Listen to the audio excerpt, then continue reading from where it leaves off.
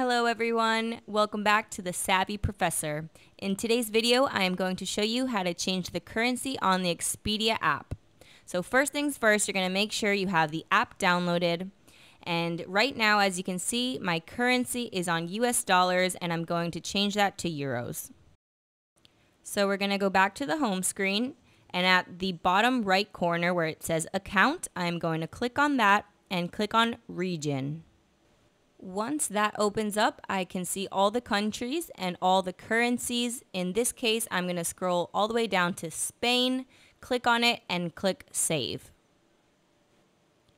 So now you can see my region is Spain and currency euros.